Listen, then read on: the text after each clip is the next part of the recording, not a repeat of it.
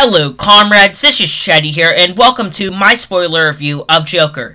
If you don't want to know anything about the film, I would recommend clicking off the video now. If you do plan to go see the film and you want to know my thoughts on it, go check out my spoiler-free review, and then after you've seen the movie, come back to watch this. And with that out of the way, let's get right into it. So the first thing that I want to talk about is the ending. It's great, but with the ending, there's a lot of theories, and just in general, there's a lot of theories with this film. So the most talked about one is that the ending never happened, because throughout the film, we learn that Arthur is a somewhat unreliable main character. We see the film through his perspective, and sometimes some of the stuff that's happening isn't actually happening. We learn that throughout the film, and personally, I don't really like this theory that much, and I don't really believe it, because I feel like if it is true, it kind of takes away the whole impact of the film. But I think that's one of the coolest parts about this movie, is that so many people interpret it differently, and there's so much stuff to discuss, and, you know, there's not really that many movies that come out now that you can necessarily do that. So I think, you know, you need to give Joker props for that, because people are going to interpret the film differently, and I think that's really interesting. I think the plot twist involving Zazie Beetz' character is pretty cool, but I did note going into the film, and it was pretty obvious from like the first scene that Arthur was just hallucinating everything.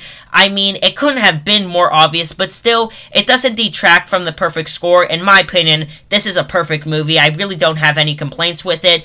I also do think the plot line with Arthur and Thomas Wayne was interesting. How, you know, they thought Thomas Wayne was Arthur's dad, and then it turned out that he wasn't. I thought that was, you know, a cool twist. At first, I thought it was a twist that, you know, Thomas Wayne was his dad, but then it turned out that it wasn't real. And I also do think it was cool, just all the little details that they added into this film, like Easter eggs and stuff, like including Alfred, the younger Bruce Wayne. And obviously, as many of you know, in this film, we do see the Batman origin story of Thomas and Martha Wayne getting killed in the alley.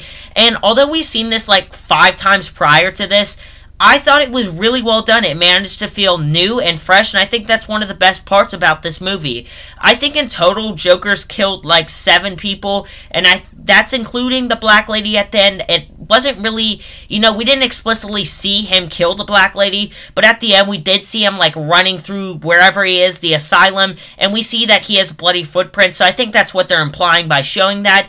And as a whole, I love Joker. Easily the best movie of 2019, one of my favorite movies of all time, and in case you guys are wondering, I give the film a 10 out of 10, and if you do want to know my thoughts on the film, like my main thoughts and my actual review, go check out my spoiler-free review.